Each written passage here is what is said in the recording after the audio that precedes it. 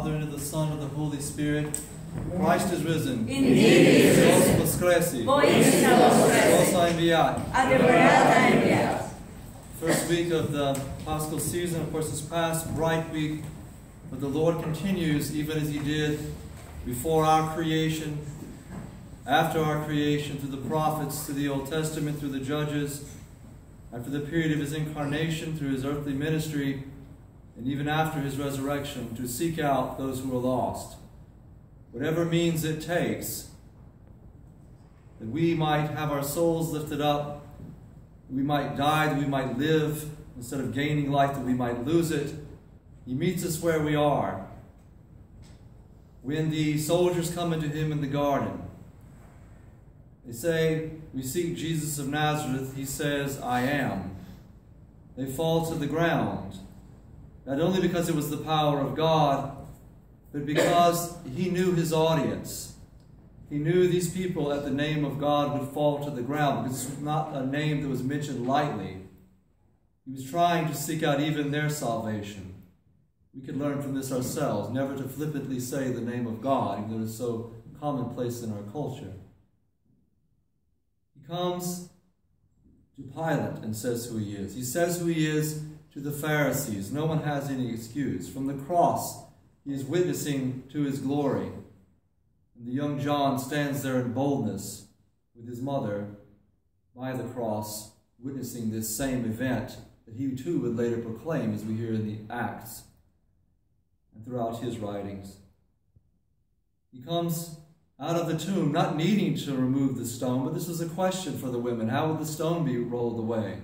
So he had the stone rolled away. But this is he who eventually, 8 days later, goes through doors when they are shut. He doesn't really need to move the stone, but he does so. He appears to them. He has angels tell them that he is risen. He stands before Mary Magdalene and says, "Mary," and she recognizes him. He appears to Luke and Cleopas and breaks bread with them, and then their eyes are open to see. What they need, he gives. He says, "Go tell Peter and the apostles that I am risen," to rise up Peter from his doubts and hurt after he had denied Christ 3 times. Over and over, he does what is necessary. And to Thomas, he comes through doors when they are closed to show forth that he is risen. This is not just a normal thing happening here. Something amazing has happened here. He knows Thomas has doubts, but don't they all have doubts? One of the writers I was reading points this out. We tend to single out Thomas because he wanted to see. But the reality is, when he came straight to the apostles, they had to see him. He showed them his wounds. Then they believed. They don't make as big a deal out of it in the writing. But they had to see it too. When the women came and told them that this had happened, they didn't believe them. Remember, they were amazed at this, but they didn't believe. They ran to verify it themselves. Because in this part of this ancient world, in their culture, it had to be an adult male to witness to something. They did want to witness. Couldn't be a woman, couldn't be a youth. Their culture, not ours. But that was the way it was. Shepherds didn't witness, as one of us and I talked about this week.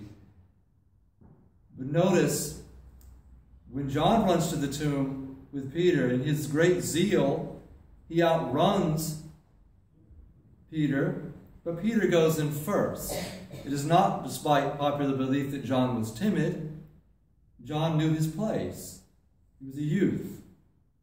Peter got to go in first because he was the adult male, to be the first witness that others might believe.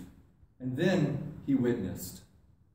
He does this with Thomas because Thomas needs to see something too, to have this witness, not only of the adult males that he was with, to show him forth as who he is.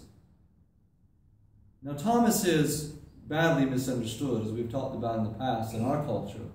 This whole concept of a doubting Thomas, you might need to realize, is a Western construct. It's not an Orthodox construct at all. The word is really not used very often for Thomas. We do talk about his doubts in the service last night. We also talk about over and over his decisiveness. When the Lord said that he had to go to be with Lazarus has died, Thomas shows decisiveness. Let us also go that we may die with him. Thomas knew what was going on. Thomas saw the anxiety that the Lord had raised in the people around him. The Pharisees were furious. Thomas knew the possibility and went anyway with him. And when the Lord comes to him, once again he is decisive.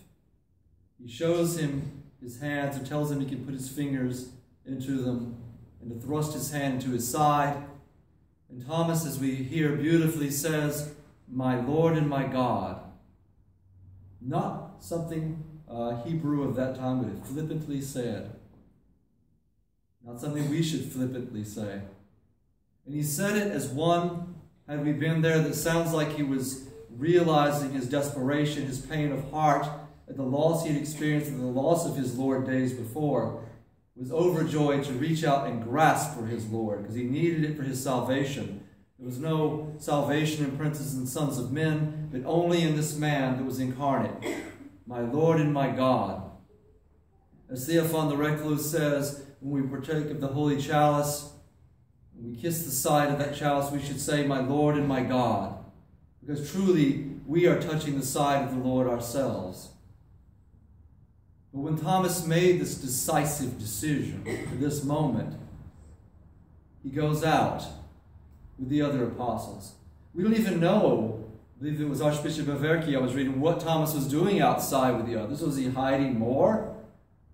Or was he out doing necessary work for them, getting them food, whatever they needed? He was bold to be outside. He came days later and eventually goes to India and eventually goes across the world and eventually witnesses before kings and is tortured and eventually martyred because of that experience of my Lord and my God. Life changes for him radically. We can learn from him. Now, in the Greek tradition, what he is most commonly called is not doubting Thomas, but pistostolos, faithful Thomas. Something that should penetrate our hearts. He is pistostolos, with faith, pistis, the Greek word. Because Thomas was faithful.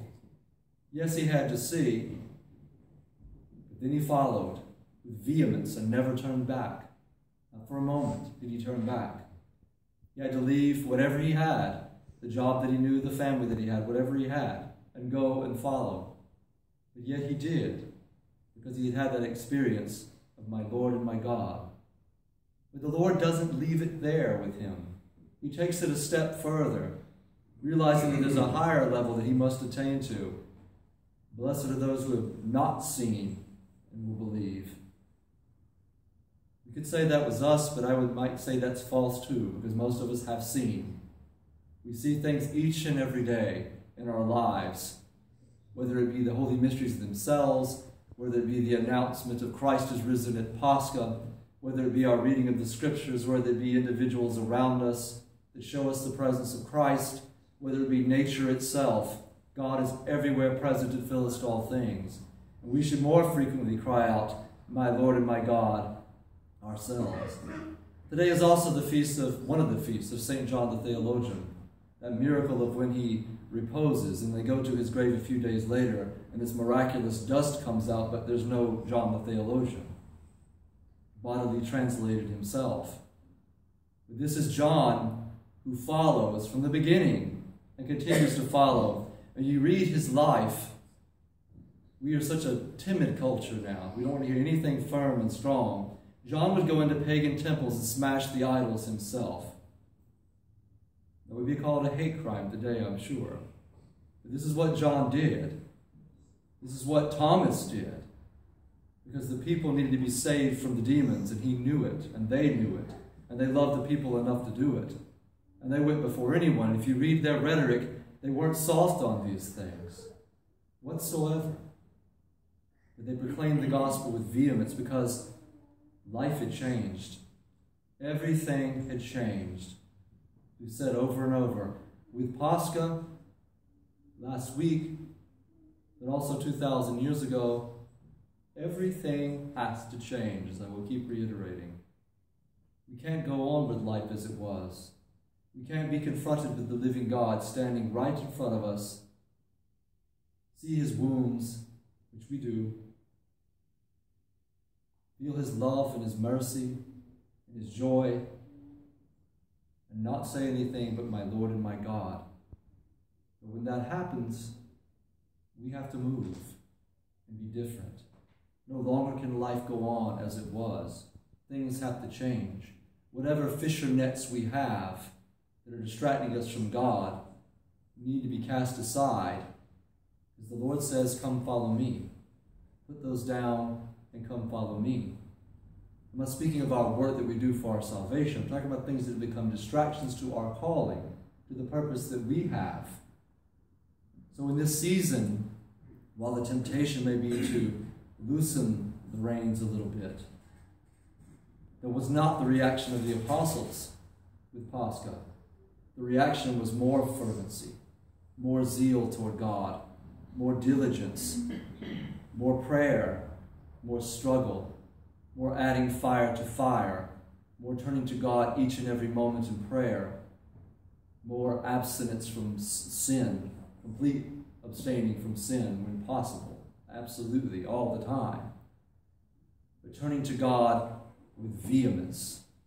Speaking to someone the other day that was speaking about the fast, how easy it is to fall this time of year into just absolute gluttony again.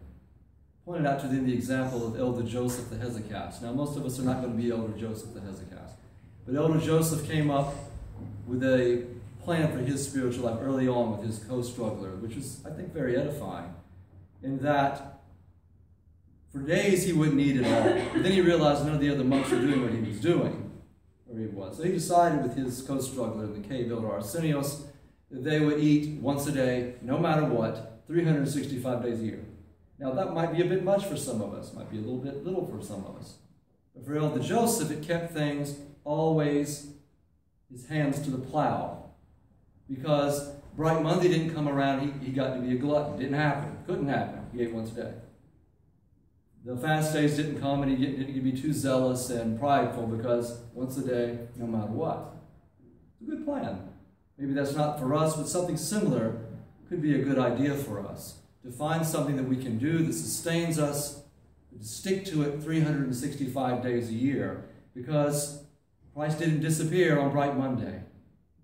He's here fervently today, tomorrow, after the Paschal season, each and every day, each and every moment. Thomas follows, John follows, saying, my Lord and my God.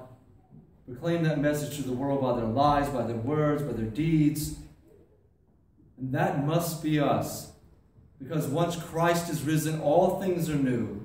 Nothing can be the same again. The chains have been broken. The wrongs have been smashed. Our hearts should be melted. But growing now with the flowers, with the fruit of the season of Pascha. That Christ has come for us to bring all men to himself, that we all might be able to ascend with him and sit at the right hand of the Father into the ages. Amen. Amen.